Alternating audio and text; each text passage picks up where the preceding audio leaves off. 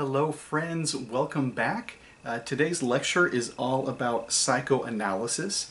It's kind of a big theory, there's a lot to it, so I'm going to split it up over a couple of videos just to cover all of the material. But this will be the new pair of glasses that we will be wearing in order to read our next book, Come Closer by Sarah Gran. If you've taken a look at it so far, you can see it's a pretty easy read. I don't think you're going to struggle with this one. And it tells a really good story. So I think you'll like it. I hope you'll like it. Before we get into this though, I wanted to explain to you your essay instructions just so you understand how you're going to be reading this. There's a very specific way I'd like you to read this story. This story is told in first person, and so that means our main character Amanda is speaking directly to you. She's talking to you, she's telling you her story, she's telling you her truth. She's not lying to you. She believes that the events in this book really happened. Now, Amanda believes that her apartment is haunted. And even worse, she comes to believe that whatever the spirit is that's haunting her apartment is trying to get into her. It's trying to possess her. On its surface, it's a really simple little ghost story, and she seems really easy to believe at first. She's going to give you some evidence and some examples that are pretty hard to argue against. But I want you to read this the way a psychiatrist would read this. So listen to her the way a therapist might. So yeah, she believes her house is haunted, and she does believe that she's being possessed by whatever this thing is. But as a psychiatrist, you need to be asking yourself, why? Why would she believe this? And why does she want other people to believe this story too? Basically, what's in it for her? So be very cautious. I know it's easy to believe her story, and you're gonna want to trust what she has to say. But in one of our later videos, I will show you why we can almost virtually rule out everything she has told us as not the truth. So read this the way a psychiatrist is. What is it do you think she wants? What is it she's after? And why is she doing it this way, maybe? And I think our little conversations and our book talks will kind of help you help point you in the right direction, so you should be able to analyze her or some other characters in the book pretty easily. In order to do that, we have to understand what psychoanalysis is. If you've ever seen any TV show or movie where a character goes to see a psychiatrist, they're usually laying on a couch, right? And they're talking about their problems, and the psychiatrist is encouraging his or her patient to speak openly and honestly and without any filters, just let it all out. And that was developed by a Victorian gentleman, this is from the 1800s, named Sigmund Freud. Even if you haven't studied him too closely, I'm pretty sure you've probably heard of his name. And Freud is sort of the inventor of what we now use today called talk therapy. Psychoanalytical criticism is actually pretty easy to sort of easily sum up. First, most of who we are as individuals has been shaped by our childhoods. And so experiences we had that were positive sort of taught us to reach for more positive and rewarding experiences.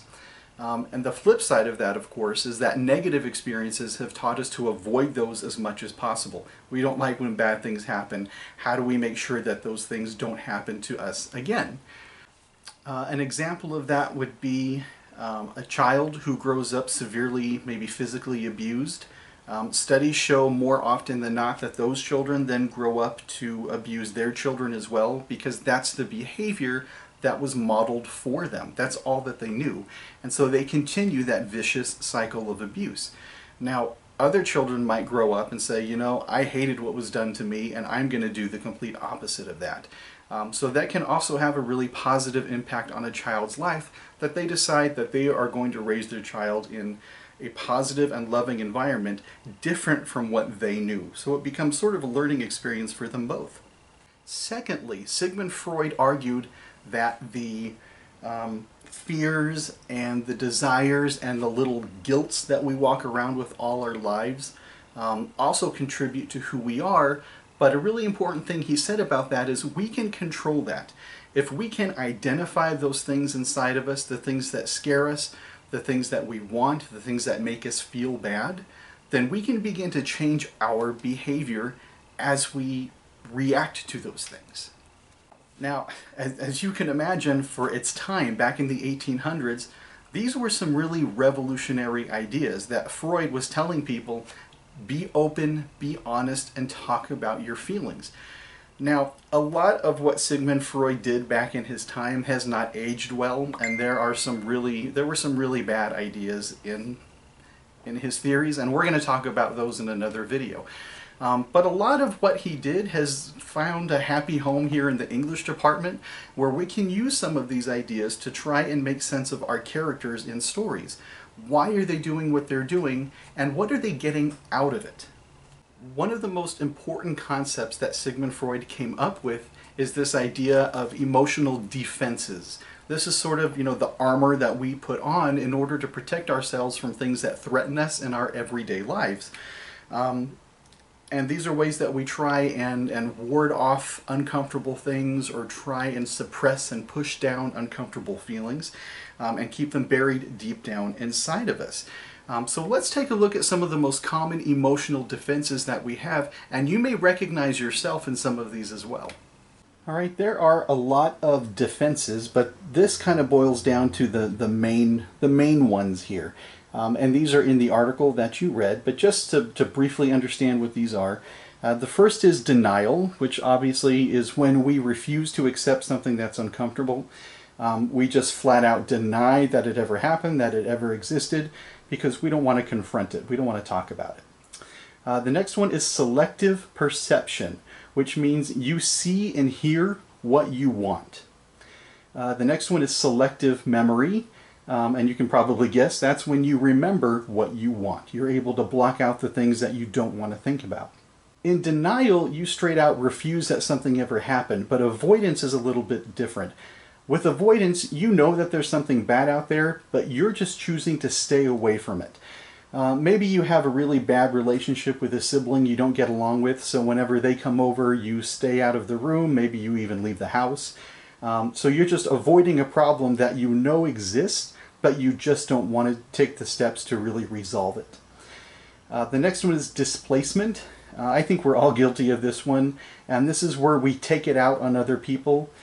Let's say you come home from work and your boss has been really mean to you. You just had a really bad day with your boss, and you can't really say anything back to your boss because you need the job.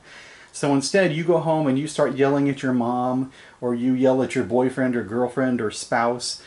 They did nothing wrong to you, but you need to let out that anger. And so when we displace our anger, when we displace our emotions, we put them onto other people. We kind of take it out on other people because we know those other people, like our parents or siblings or our significant others, they love us no matter what. They know that we're just frustrated and we need someone to talk to. The next one is projection, and this is where you blame others for maybe your misdeeds or your own faults. For example, I had a friend in high school whose boyfriend always accused her of cheating, and she was the most loyal and faithful girlfriend you could have ever had. Like, she never cheated, she never even thought of that, it never crossed her mind. But he kept accusing her of cheating, which really kind of tells us a couple things about the boyfriend and his projections. It probably means that he had cheated on her and just hadn't gotten caught yet, or he's got cheating on his mind, and so he wants to blame other people so he doesn't feel so guilty about it. So projection is when we put our faults on other people.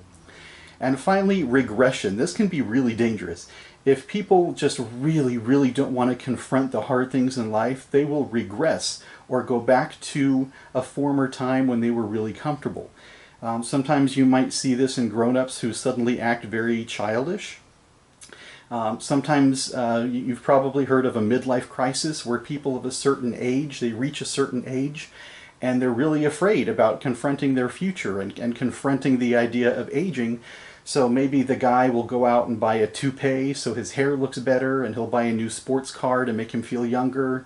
Or maybe a woman decides to leave her comfortable marriage and find a much younger boyfriend. You know, there's all kinds of ways that people regress to a time when they felt younger or happier or just different.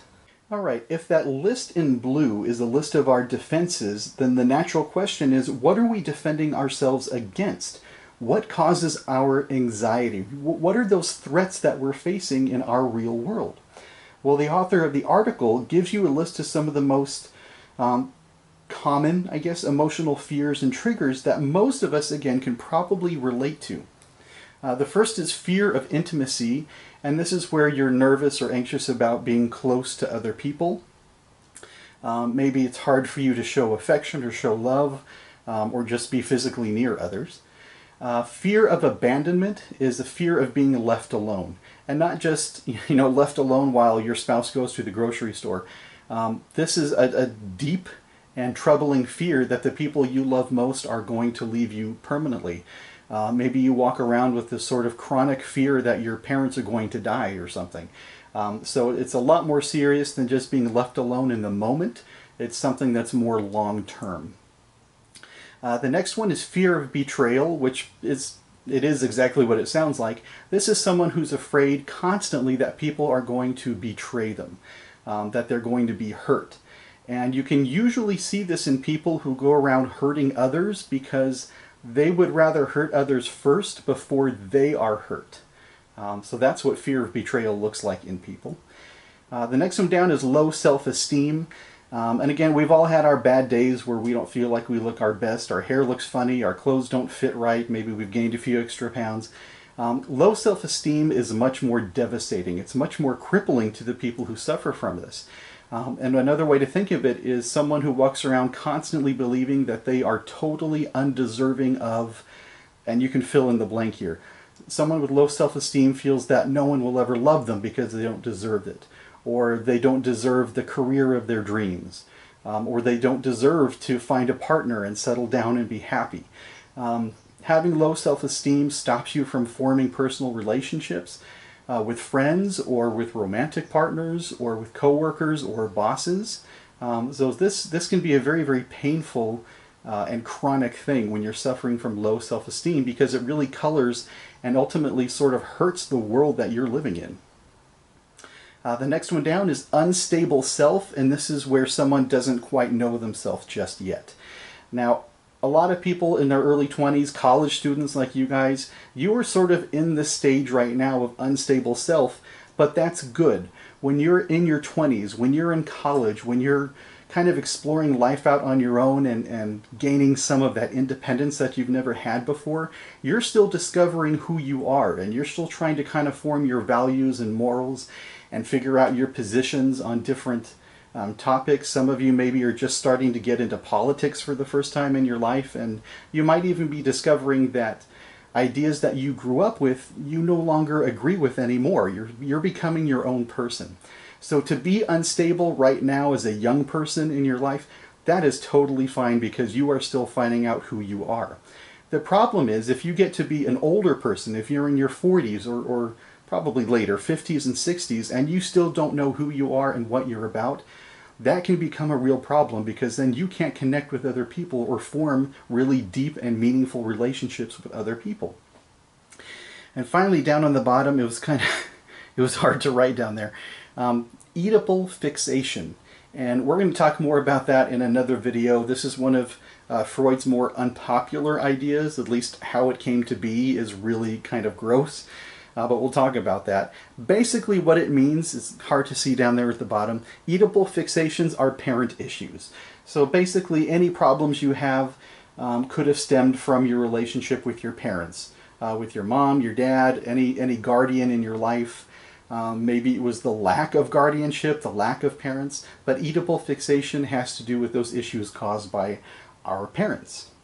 So these ideas here, according to Freud, are probably the biggest part of what sort of informs our decisions, what sort of drives our lives forward. But just as big and important a motivator are the things that we want and need. There's a difference there. There are things that we need that help us sustain survival, and there's things that we want, the things that give us value, the things that we kind of fill our homes with for entertainment or for status, to make us feel more important or look better than the neighbors. But the things we want and need can be divided up into 3 levels, and these are the levels of consciousness, which has remained one of the biggest and most enduring ideas that Freud came up with. To start with, most of you have probably seen a photograph or a painting of an iceberg, what it looks like above the water and what it looks like below the waterline. And if you've seen these photos before, then obviously you know that we only see a fraction of the iceberg. Only a little bit sticks up above the surface.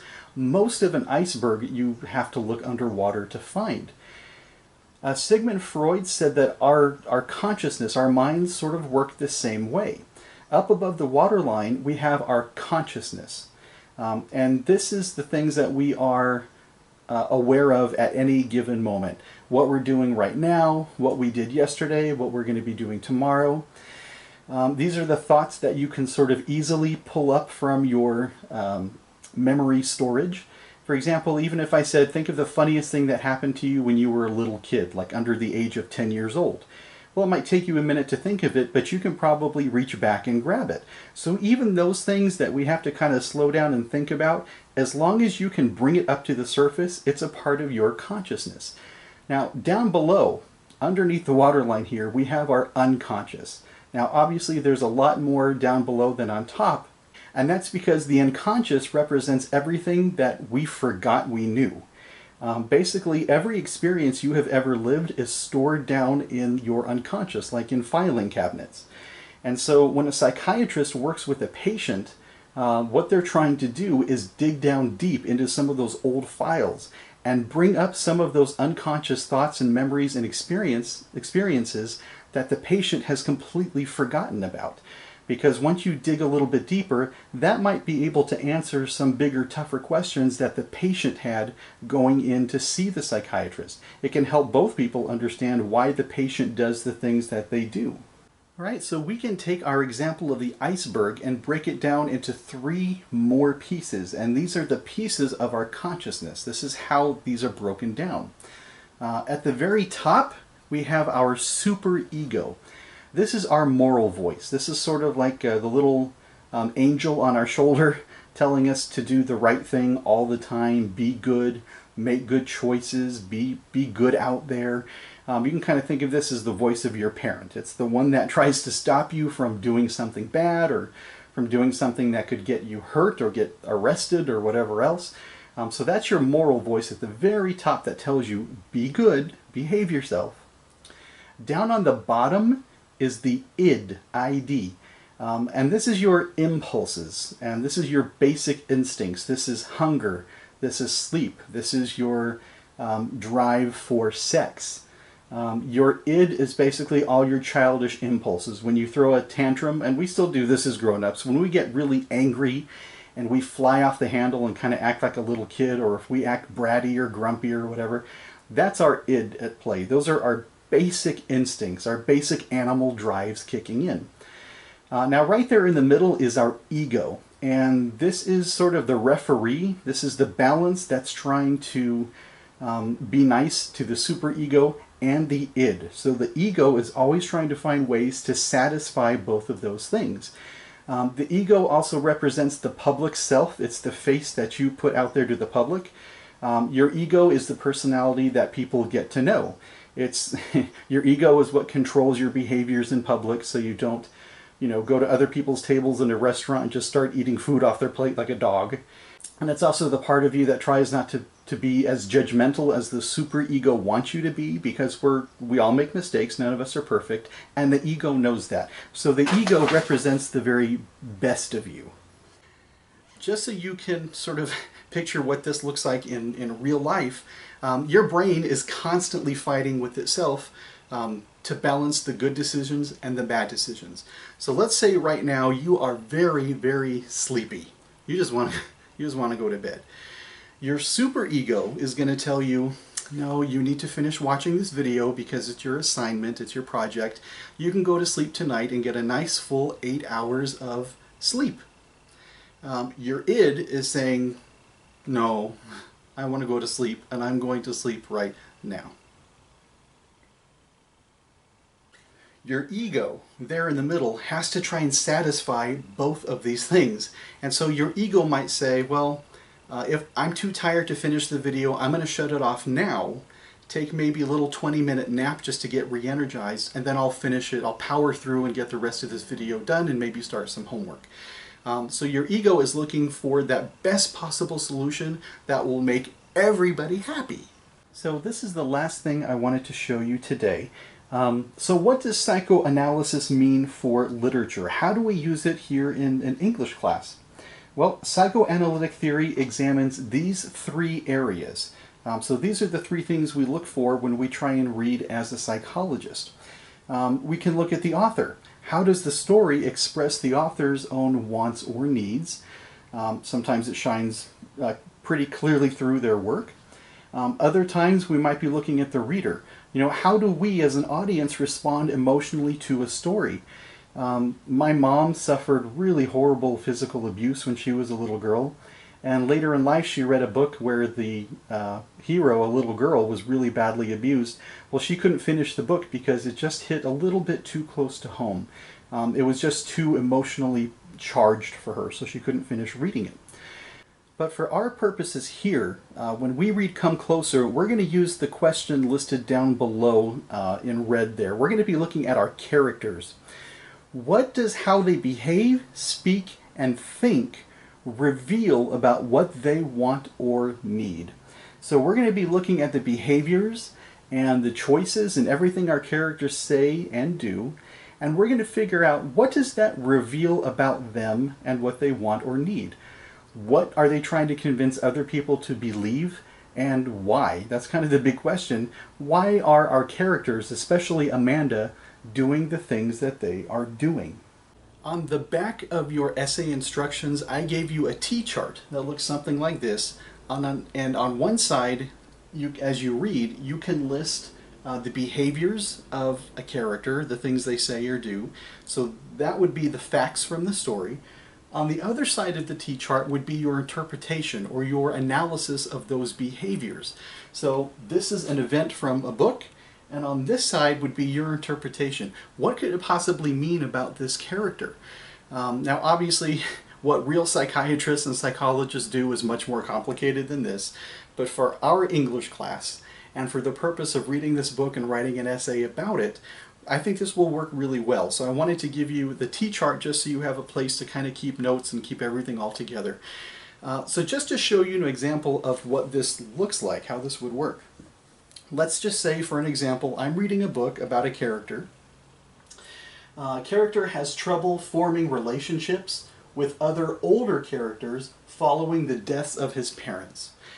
So he's lost his parents, and throughout the rest of the book he's really finding it difficult to make a worthwhile and strong connection with other characters who are older, who maybe represent sort of parent figures to him. Right? So that's the fact. That came from the book. My interpretation might look like something like this. So I would maybe say that he's got Oedipal or parent issues, right? We can say this stems from a fear of abandonment. It's not that his parents just went away on a trip. He's lost them forever, and so that is going to shape and color his future relationships. I can also say here that he is suffering from avoidance.